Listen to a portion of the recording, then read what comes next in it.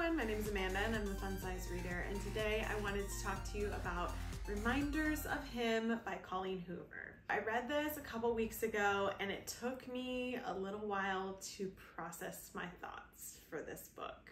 I started reading Colleen Hoover a few years ago before she exploded all over the internet and became viral, and like honestly she deserves it because her books are unbelievable. But I was reading her prior to all of this. So I've actually thought about doing a Colleen Hoover video ranking the books that I've read. I cannot read Colleen very often because her books are so emotional. And that was the same case with Reminders of Him. I was recommended this book by one of my good friends. She read it and she texted me and was like, I don't care what you're reading, you need to read this book. And I kept telling her, no, no, no, no, because I knew it was gonna be sad. I knew it was gonna be a typical Colleen book and I just couldn't handle that at that point. I waited until there was a week that I like particularly felt like I needed a good cry, and I was like, it's now's the time. So I queued it up on Kindle Unlimited and I read it. I cried through this book, like ugly, sobbed, heaving, had to stop, like had to legitimately take breaks, stop reading, walk away, and then come back so I wasn't sobbing through the rest of it. It was so freaking good. I mean, this book, star rating right off the gate, 5 stars. Without a doubt, 5 stars. I went into this book completely blind, so I had no idea what it was about.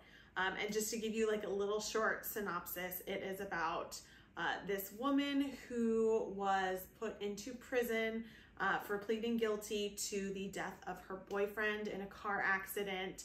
When she gets to prison, she found out she was pregnant, and after she had the baby was taken away and given to his parents to raise.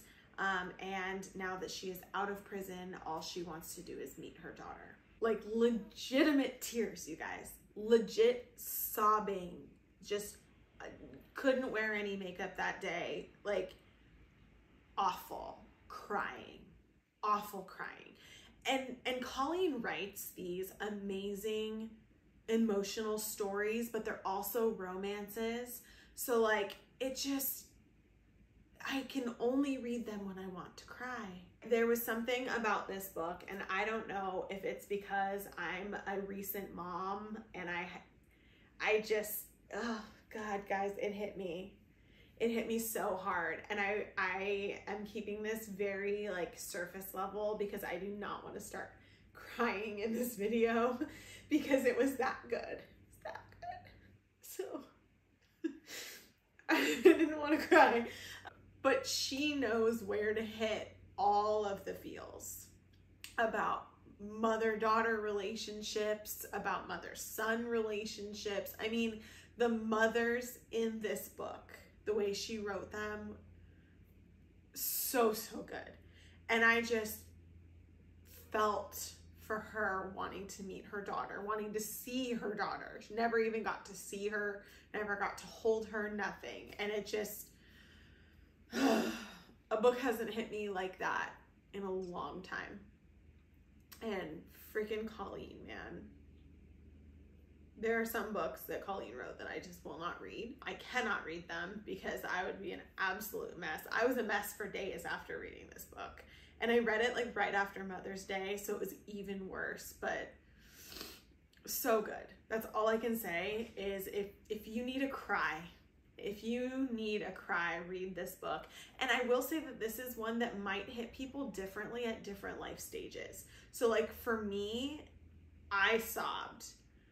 But I feel like younger me, before I was at the place in my life that I am, would have still loved it, but it just wouldn't have hit me the right way. And I do feel like if I gave it to my mom, she would lose her shit. Like she would lose it. So I don't know. I feel like this is definitely a life stage book, which a lot of Colleen's books are. People can enjoy them across all life stages, but sometimes you find the one that you need at different places in time. And that's one of the things that I absolutely love about her writing. Steam rating on this one, I think I rated this one a 3. I think it was a soft 3 though. It was a little bit of a slow burn because of the content. Like, you understand it when you read it, like you understand why it's a slow burn. About 3, soft 3 is where I would land for this one. Reminders of him, make sure you have a box of tissues when you're reading this book, as with all of Colleen's books. It is available on Kindle Unlimited, but if you want to have the hard copy, I will put the link in the description below.